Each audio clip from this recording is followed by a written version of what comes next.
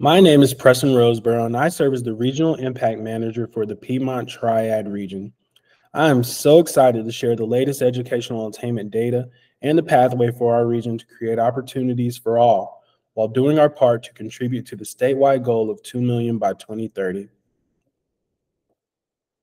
Most recent data show that 209,000 residents aged 25 to 44 in our region hold a college degree or an industry-valued credential.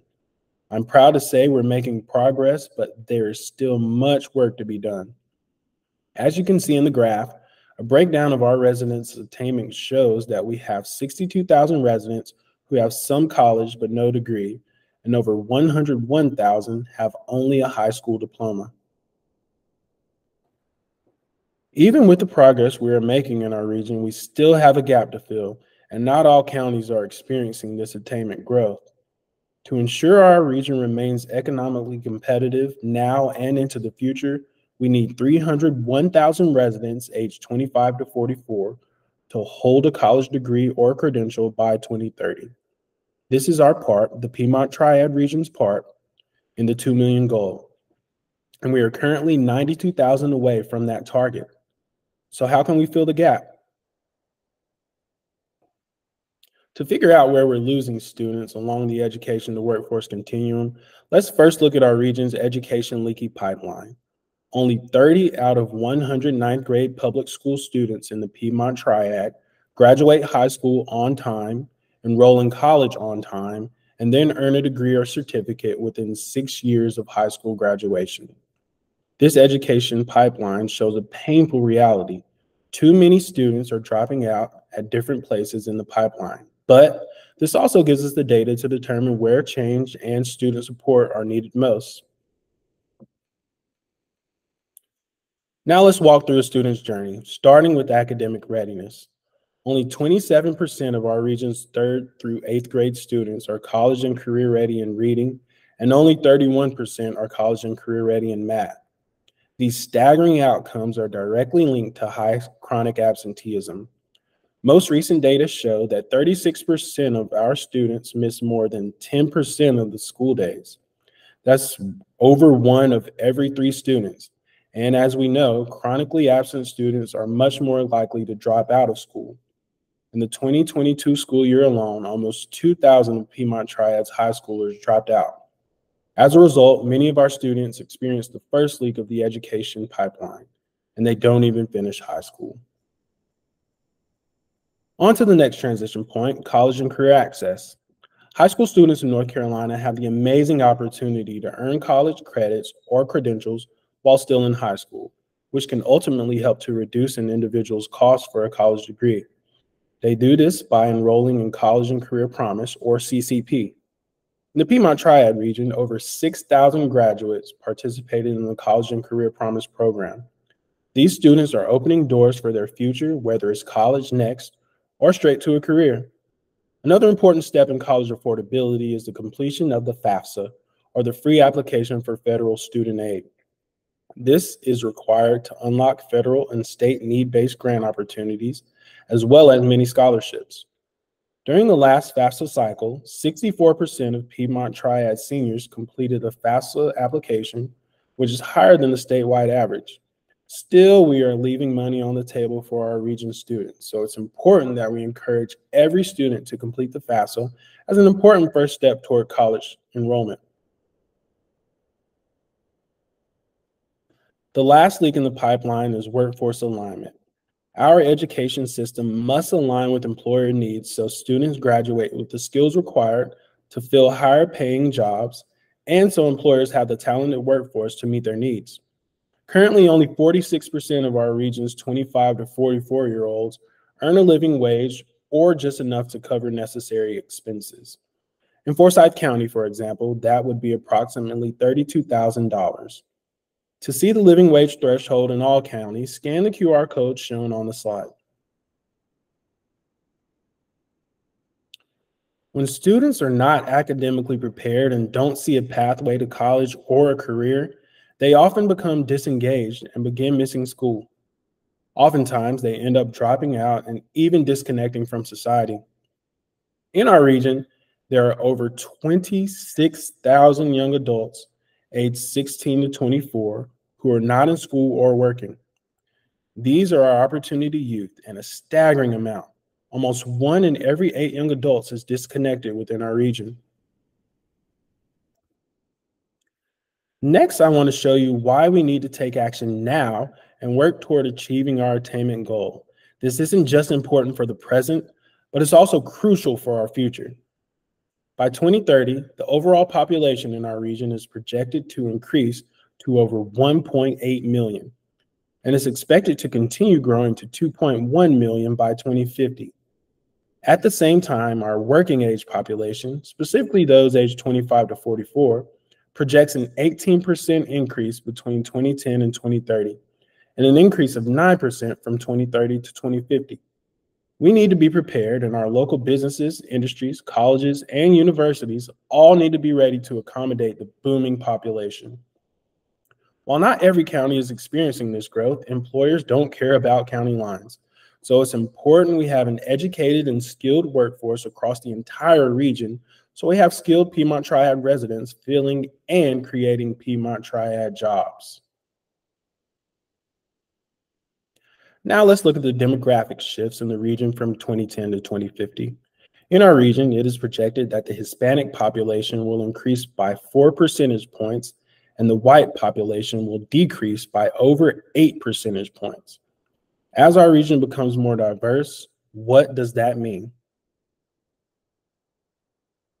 It means if we don't act with a sense of urgency, we will actually see a decline in educational attainment levels. Data shows that 57% of the white population have a degree or credential, whereas only 25% of Hispanics have a degree or credential. With the Hispanic and Black populations in our region forecasted to increase and the white population decreasing in the next few decades, it's crucial that we work toward improving the achievement of persons of color. If we don't, our region's attainment will not only not increase, it will actually decline. While I've shared some staggering data, despite all the challenges we face, I assure you there is a path to prosperity for all our region's residents. Why? Because of all of you. Our employers and our residents need us to be successful, and if aligned and properly directed, we have the resources and people to make it happen. We are fortunate to have strong public schools and a very robust education and training infrastructure, including all the colleges and universities in the region.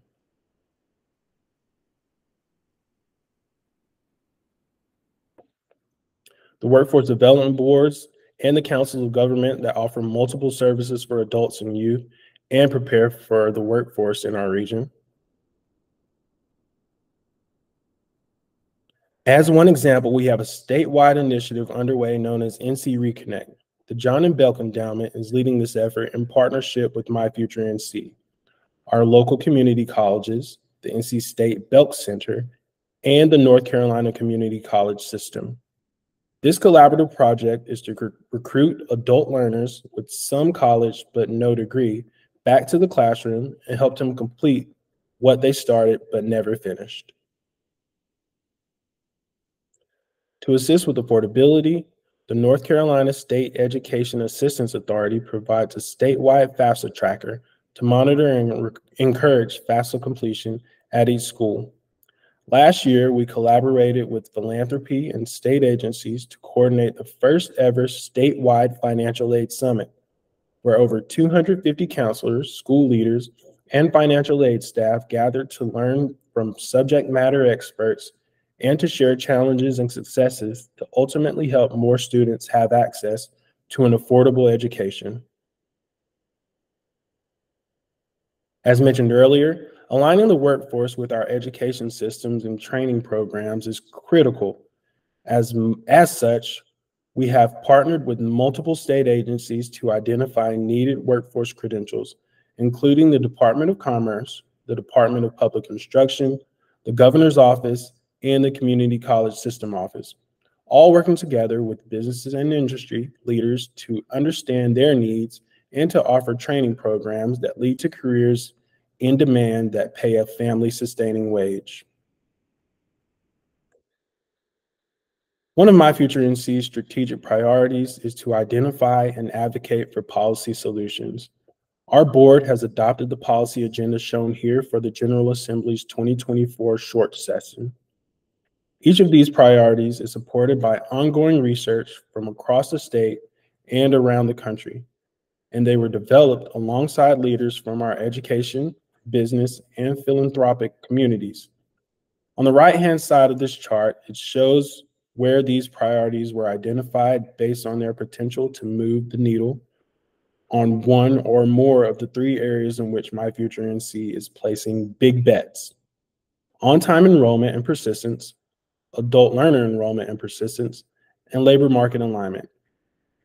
These policy priorities are categorized under four headings: NC workforce credentials, access, persistence, and completion, local, regional technical assistance, and partner support items, where myFutureNC has been asked to come alongside our partners on issues that we've advocated for in prior years and that need continued attention, such as NC pre-K funding implementation of the science of reading in early grades and implementation of career development plans for North Carolina K-12 students.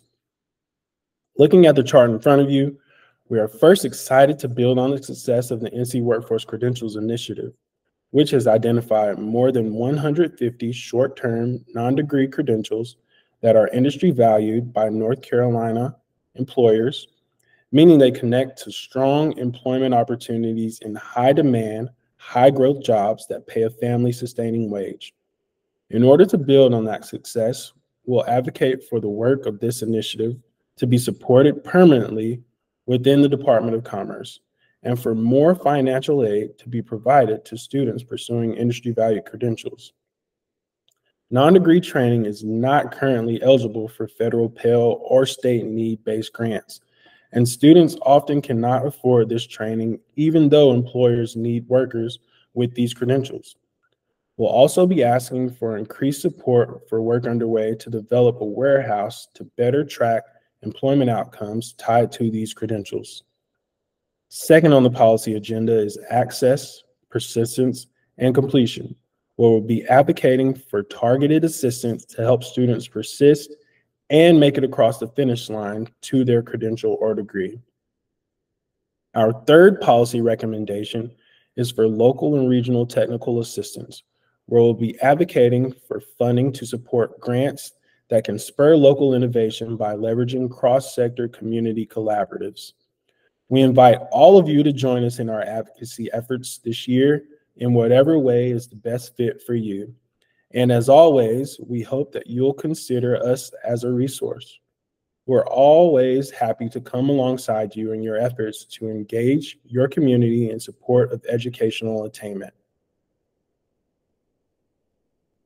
I want to close with what gives me hope. You do, and our students do. The leadership, the strong partnerships, and the passion in this region coming together and collaborating and aligning our resources towards a common North Star, keeping students and employers at the center of everything we do. This keeps me going and it gives me hope.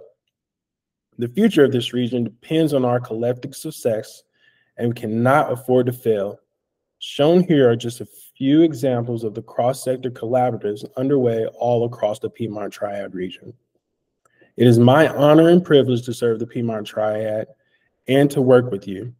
I now offer up a challenge to each of us to turn this important mission into a movement for our region and our great state. Our students and our businesses are counting on us. Let's all ask ourselves, what can we do together that we cannot do alone? And then let's act. With every key stakeholder working collaboratively and aligning efforts towards our region's North Star, we can and we will meet our region's goal of 301,000 and the state's attainment goal of 2 million by 2030. In doing so, we will improve the economic prosperity of our residents, our employers, and our region, and ultimately North Carolina for generations to come. Thank you.